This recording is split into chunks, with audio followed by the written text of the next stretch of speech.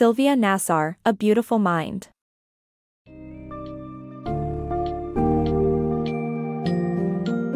Welcome to the enthralling journey of John Nash, a mathematical prodigy whose life is chronicled in Sylvia Nasar's A Beautiful Mind.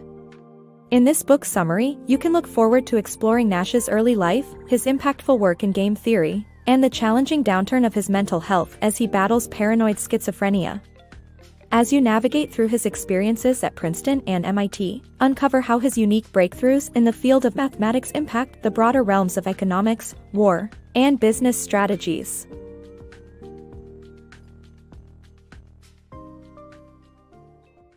Unraveling John Nash's Genius.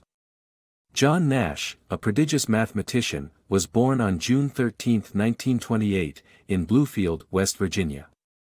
Growing up as a socially awkward child, he always cherished books over people. It was during his early teenage years that Nash began displaying signs of his extraordinary mathematical aptitude. By the time he entered college, Nash initially aimed to follow in his father's footsteps and pursue engineering, but his unquenchable passion for mathematics ultimately led him to switch majors and reshape his destiny. In the small town of Bluefield, West Virginia, the seeds of greatness were planted on June 13, 1928, with the birth of John Nash. His father, an electrical engineer, and mother, a schoolteacher, provided a comfortable life for their prodigious child. Despite minimal information about his childhood, it was evident that Nash's exceptional intellect marked him distinct from others. Nash's social struggles during his elementary years were significant enough for his parents to become concerned. In an effort to improve his social skills, they enrolled him in Sunday school and Boy Scouts, but these endeavors didn't bring much change. Around the age of 13 or 14, Nash's extraordinary mathematical prowess surfaced, inspired by E. T. Bell's Men of Mathematics, a book about the lives of great mathematicians. Despite receiving a B- in fourth grade math, John Nash showcased a unique ability to solve complex problems in his head through unconventional methods. This trait followed him into high school, setting the stage for his mathematical journey. Initially, Nash aimed to emulate his father by pursuing an engineering career, earning a full scholarship to study at the Carnegie Institute of Technology, now Carnegie Mellon University, in Pittsburgh. However, he quickly grew weary of lab experiments and mechanical drawing, finding joy solely in mathematics. Nash's revolutionary problem-solving methods left his math professors in awe, prompting them to encourage him to change majors during his second year. With this decision, John Nash's extraordinary destiny as one of the greatest mathematical minds of the 20th century was finally set in motion. Princeton's unconventional math genius. A young prodigy named Nash had a wealth of opportunities in prestigious graduate schools, but ultimately chose Princeton due to its generous scholarship offer. Princeton's mathematical culture presented a perfect environment for Nash to develop his intellectual abilities. From its prestigious reputation to its academic freedom, Princeton challenges students to grow, while also encouraging collaboration during informal tea gatherings where ideas are shared. Nash embraced the unconventional nature of Princeton's mathematics program, never attending a single class and instead pondering mathematical problems while wandering the hallways. Despite his disliked habit of whistling Bach's fugues and initial lack of popularity, Nash remained a sole wanderer, choosing not to form cliques or affiliations with professors, in order to maintain independent thought. His decision to distance himself from potential negative influences was perceived by many as antisocial behavior. However, this perception changed when Nash invented a strategic board game that captured the attention of his peers. The game, later known as Nash or Hex, became popular in university common rooms and marked the beginning of his fascination with game theory, a mathematical domain that would ultimately define his career. Unraveling Nash's game theory. At Princeton, John Nash expanded upon John von Neumann's revolutionary yet limited game theory. Rather than focusing on two-player, zero-sum games, Nash explored mathematical models to capture rational human decision-making in scenarios involving cooperation and conflict. His groundbreaking doctoral thesis tackled the complex realm of non-zero-sum games, enabling applications of game theory in real-world situations like economics. Nash's groundbreaking discovery of distinguishing between cooperative and non-cooperative games allowed for the determination of rational human behavior based on mutual gain.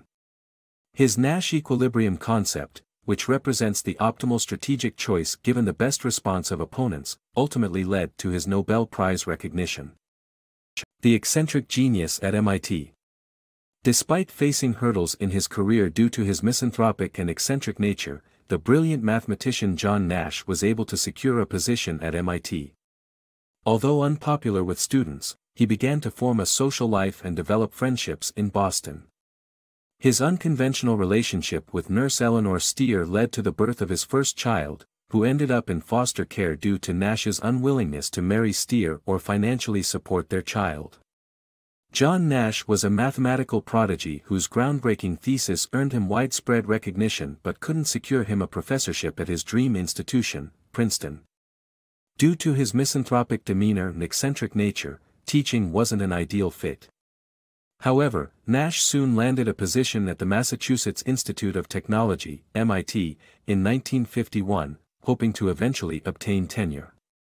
At MIT, Nash's peculiarities continued to stand out, making him an unpopular figure among students. His hard-to-follow lectures and infamously challenging exams led to some students attempting to create a "Hate John Nash Day." Despite the animosity, Nash started building a social life in Boston. He frequented cafes, restaurants, and beer halls, forming companionships and, in one case, an intellectual connection with fellow mathematician Donald Newman. Boston marked a turning point in Nash's personal life as well, as he entered his first relationship with nurse Eleanor Steer, whom he met during a hospital stay. Their clandestine relationship resulted in Steer giving birth to their child. However, Nash, likely considering himself intellectually superior to Steer, never proposed marriage, bucking social norms. Unable to help Steer financially, their child, John David Steer, ended up in foster care during his early years. While Nash did visit his son and Steer, her hopes for a future marriage remained unfulfilled. Nash's eccentricities, while integral to his genius, also created challenges in both his professional and personal life. Tangled love triangle. In the 1950s, John Nash, a mathematical genius and professor, juggled an on-again, off-again relationship with Eleanor Steer, with whom he had a son, and a blossoming romance with Alicia Lard, an academically gifted and upper-class physics student at MIT. While his relationship with Steer deteriorated, Nash and Lard became closer, ultimately leading to Steer discovering them together in bed.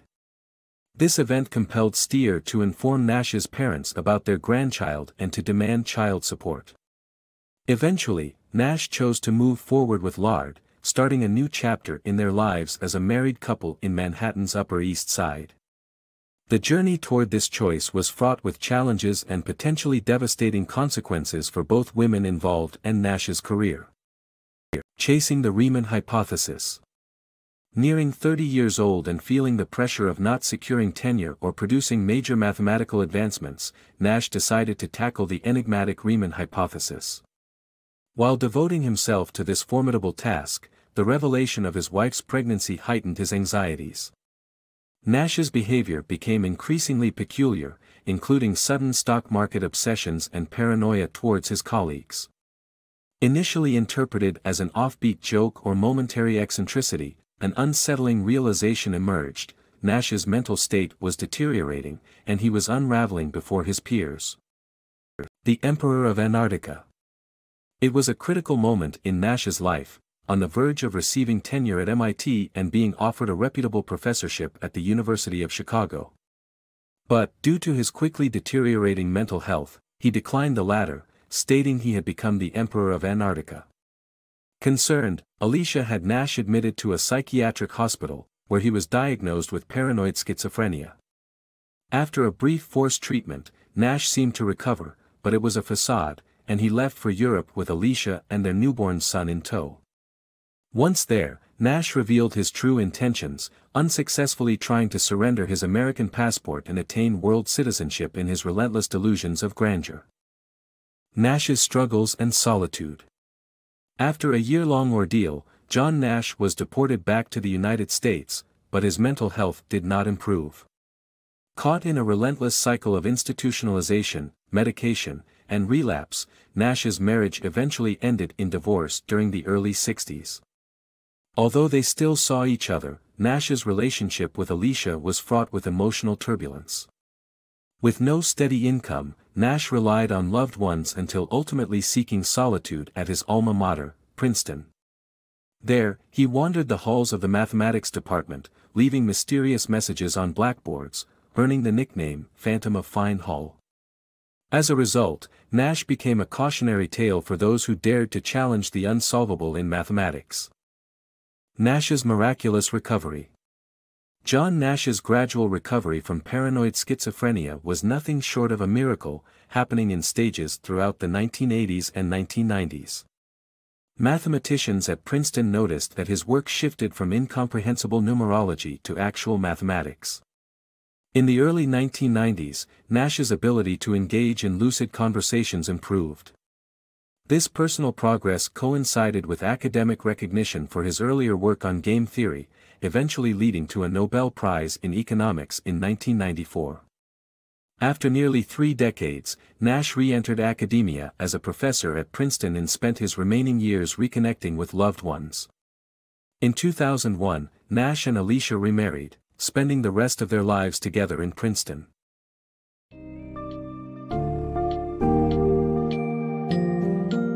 As we conclude our summary of A Beautiful Mind, we have traced the incredible odyssey of John Nash's life. Against all odds, Nash overcame his debilitating struggles with mental illness, eventually making a miraculous recovery and being awarded the Nobel Prize in economics. Delving into his groundbreaking work in game theory and the Nash equilibrium, we uncover how his profound insights revolutionized the understanding of cooperative human behavior. Sylvia Nasar's compelling portrayal of Nash's life story not only invites us to marvel at his unwavering determination, but also serves as an inspiration to those who battle with their own inner demons.